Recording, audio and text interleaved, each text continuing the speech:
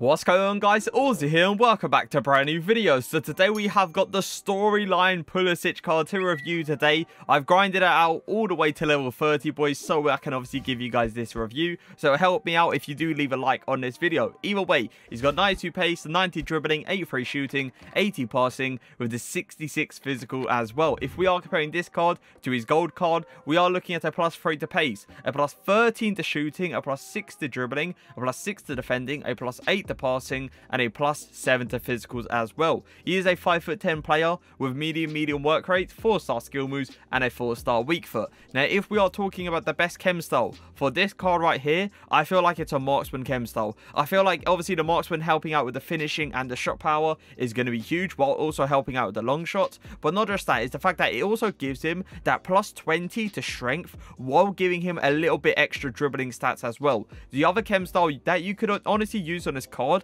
would be a Hawk chem style. Like, let's say the pace is not enough for you, you could obviously stick a Hawk chem style on him and just try to take the gamble when it comes down to the actual dribbling. I feel like his dribbling is going to be good anyway. I just feel like it's going to be better with the marksman's chem style. But yeah, if you want to go for Hawk, go ahead and go for Hawk. I might actually try him on a Hawk chem style just to see the comparison between obviously the dribbling, but we'll see how it goes. He has got 94 acceleration with 90 sprint speed, so he's not slow at all. His shooting ability is 91 attacking positioning, 95 finishing, 96 shot power, 79 long shots, 83 volleys with the 77 penalties. If we are looking at the shooting traits, unfortunately he does not have any. He's got 87 vision, 80 crossing, 64 figure accuracy, 86 short passing, 66 long passing with the 77 curve. The long passing is obviously a bit questionable. Would I play this guy in a cam position with the 66 long passing? Most likely not. Now, the dribbling ability, he's got 93 agility, 92 balance, 90 reactions, 99 ball control, 99 dribbling with the 77 composure. Composure obviously being a little bit low, but everything else there looks outrageously good. The physicals, he's got 98 jumping.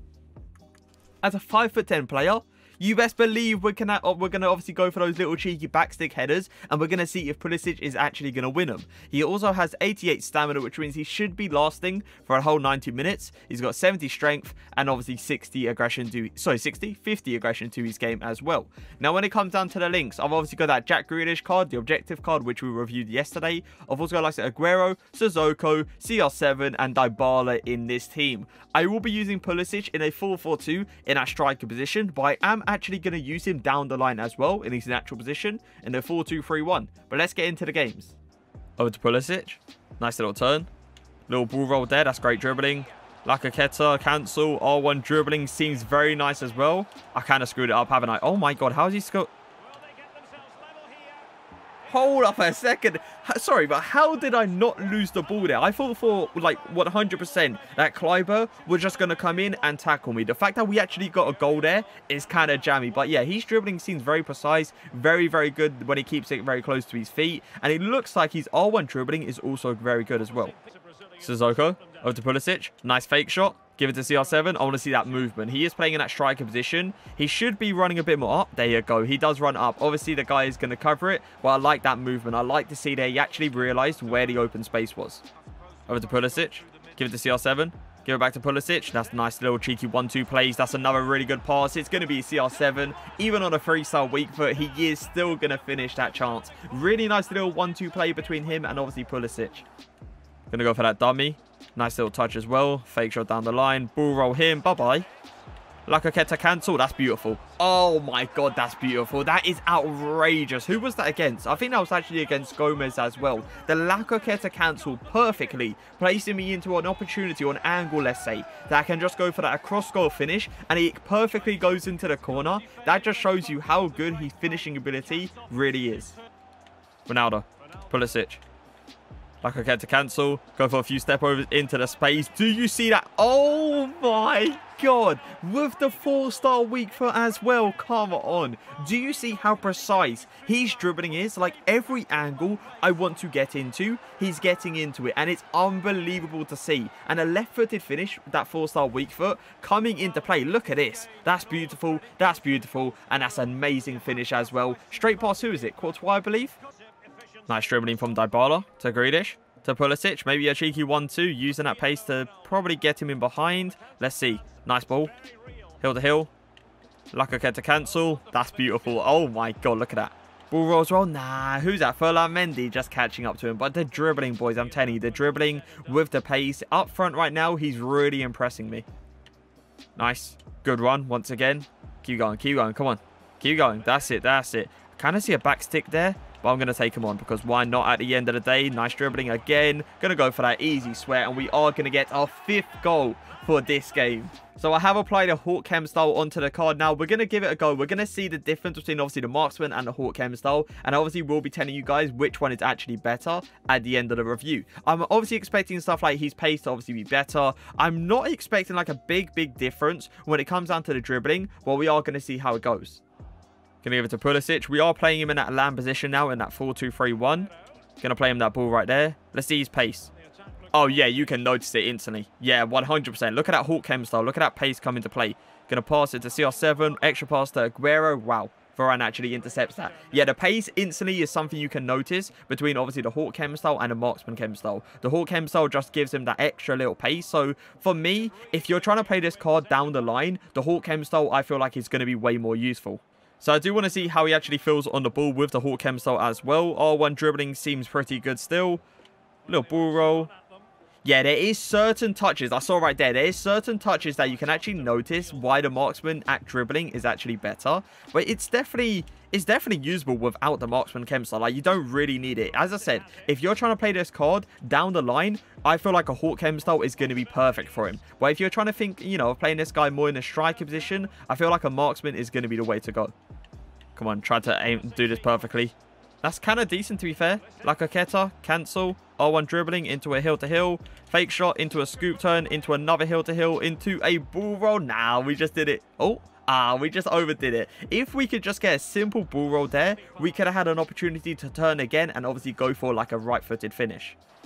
CR7 to Pulisic. I'm going to actually... Oh, okay. I tried to hit it first time, but it didn't really work out. Either way, touch, finish with that left foot. You can clearly see, by the way, his left foot is not bad at all. It's a 4-star weak foot at the end of the day. It's going to be quite consistent.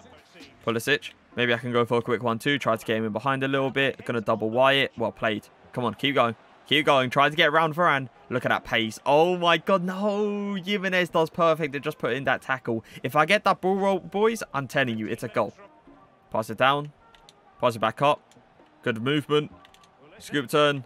Ball roll. Shielding. Scoop turn again. Kind of get that angle for that finesse shot. And it goes nowhere near the corner, which is kind of expected because the long shots on this card is not outrageously good. But do you see the shielding? I'm telling you, boys, his shielding ability is actually pretty decent with the amount of strength he has got. So it is time to review him. 2 games played, 4 goals scored with a single assist as well. Now, this card right here was an interesting card. I thought this card wasn't going to be extremely good, you know. I thought this card was going to be one of those cards that you stick down the line, you give him the ball and a through ball, get him in behind, you're good to go, okay? But he honestly shocked me in that striker position. Like, his movement in that striker position was actually really, really nice. And his shooting ability with both feet, keep that in mind, was really nice as well. I felt like his passing ability, his short passing was very precise, and his physicals surprised me a little bit because his physicals actually came into play against players like Varane, players like, you know, Gomez, and that's what kind of shocked me a little bit because if he's shielding off those kind of players, what else could he actually do against, you know, the bigger players, let's say?